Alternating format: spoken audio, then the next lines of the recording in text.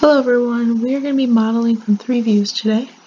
So here I have 2.5, and what I'm going to do is analyze this and build this into a 3D that I can visualize before going into NX.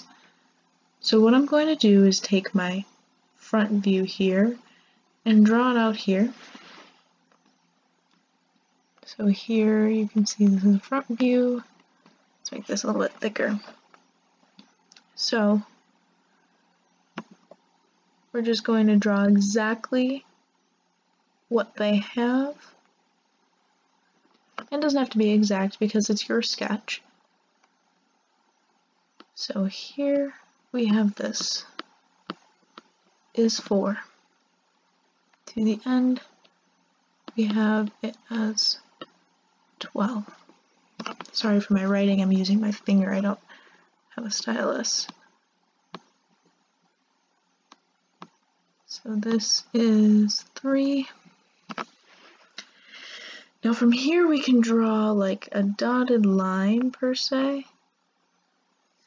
And what this will do is kind of help guide us to see where we're going to put this circle that we have here. So where these dotted lines meet up, that's the center point of our circle. Okay, so we have 3 here, 4 here, 12. And we don't know what the length is yet, but we're going to figure that out. And we do know the diameter of this. So that is 3.5. Making sure you can see that dot. So from here, we can look at our top view and then our right view. So this is our front view. Now we can look and we can say, okay, what does our top view have that connects to our front view? So I'm gonna use green for our top view, and I'm just gonna tell you that this right here is part of your top view. This is also part of your top view. So these are going to overlap. So we're going to move this over. So now we're looking at our top view. So drawing this, we have a top view that looks like that. Evenly split, which makes sense because we have 4, 4, and this should be 4 because this whole distance is 12, and this tells us that this is 4. So this is 4, 4, 4. 4 times 3 is 12, or you can look at it as they told us all of them were 4. So here, a little bit tricky because it's kind of small, so bear with me, but you can hear the audio. So we have 4, 4, 4, 4. And then if you want to add that we have a whole distance of 12, kind of just reassuring this here that that is the same part. Now it's interesting that you see these dotted lines. What are these dotted lines? This is going to be your circle. So you have this circle, looks like it's between these two lines evenly, which means it's to and from here and to and from here, which makes sense because to the edge of this radius of here, this radius of this circle is 1.5. We're not going to get into that because that's a little bit complicated, but you can just see that this here cuts between, and that is your circle. Now this is saying how far that this circle extrudes. So it's not a complete hole, but more of like a cutout piece of 2.3. Really visualize that point. Alright. Apologize for the weird looking numbers. So we have 2.3, and this is going to be how deep it goes. So looking at this, we say, okay, so I must have some kind of thickness. I have at least 2.3 thickness because this is going 2.3 in, but it's not going all the way. I need to figure out what this thickness is. This length will tell me the thickness of this part, and that will be deciphered by this right view. So if we come along here, we'll do the right view right here. So I'll show you. We'll do it in blue. So here is our thickness. We also have, obviously, the same thickness is going to be here. And that's going to be demonstrated by our right view. All the way down and all the way to the right. So we draw this here. And this here, obviously this is going to be our circle, and that's going to be the 2.3. So that right here, you can see that that right there, that's 2.3. And that's just from the edge of this here to the front of that part.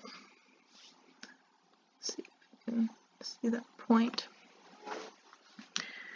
So then you also are going to have this 9.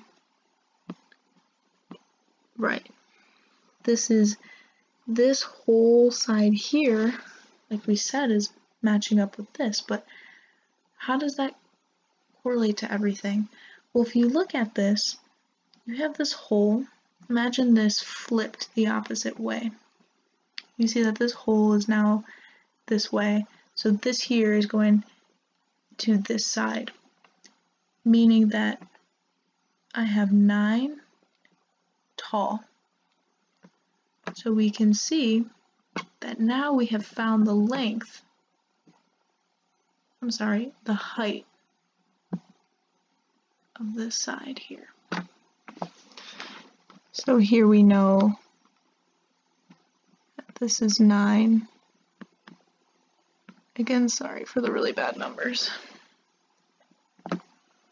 So traveling back here, we have a 9, and this 5. This 5 is the same height as the top of the circle, which meshes up with the top of this part. So kind of drawing like a dotted line here. A little bit tight, so I'm going to write it on this side. We have 5. This 5 is actually the full height of this part here, which by extrapolation you could probably figure out that that's 2, but I like to be exact. So here we have a 9, a 5, and a 2.3. What is this last 6.5? This last 6.5 is actually the thickness. That's what we were talking about right here, is the thickness. And that thickness can also be illustrated by kind of adding, dimension to this. I'm not going to draw it through the numbers because it'll just mess all the numbers up. But that creates that thickness. And that connecting there, and that connecting somehow kind of like that. It kind of looks weird, but you get the point. So that thickness here is going to be 6.5. So now we've completed all of these. We have a right, a top, oops, and a front view. We can now go to NX. So I have my NX model open. I'm going to split the screens a little bit more on NX because that's where we kind of need our things here, and I can zoom out.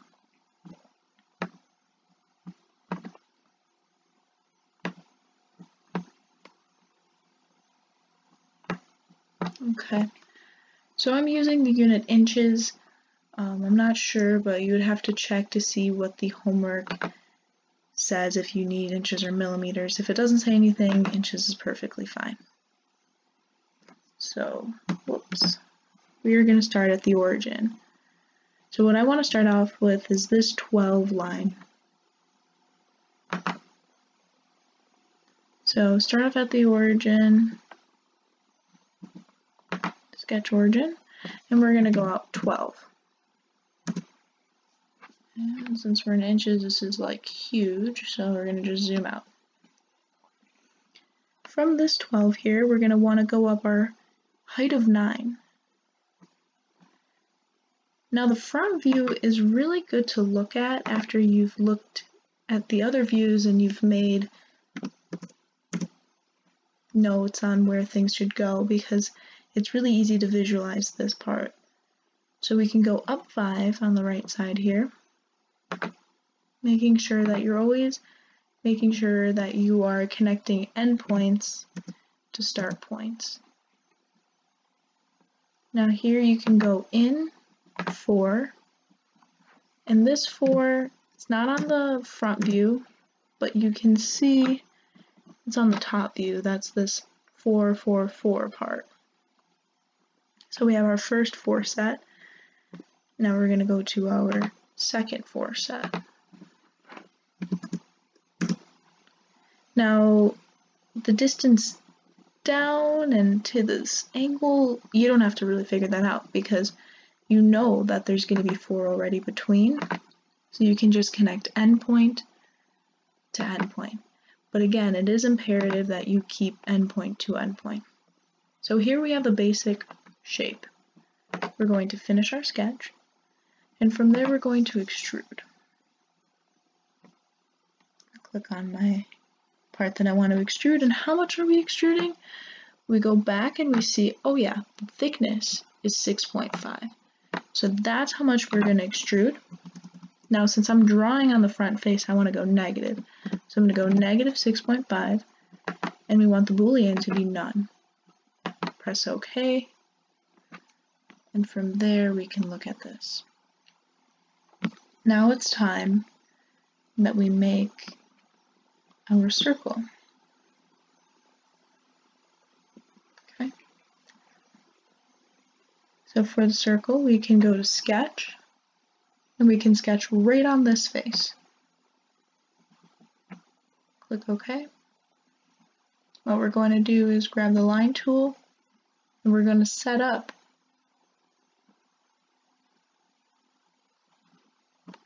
our coordinates. So we want to go over 4, and that was deciphered from here, and we want to go up 3.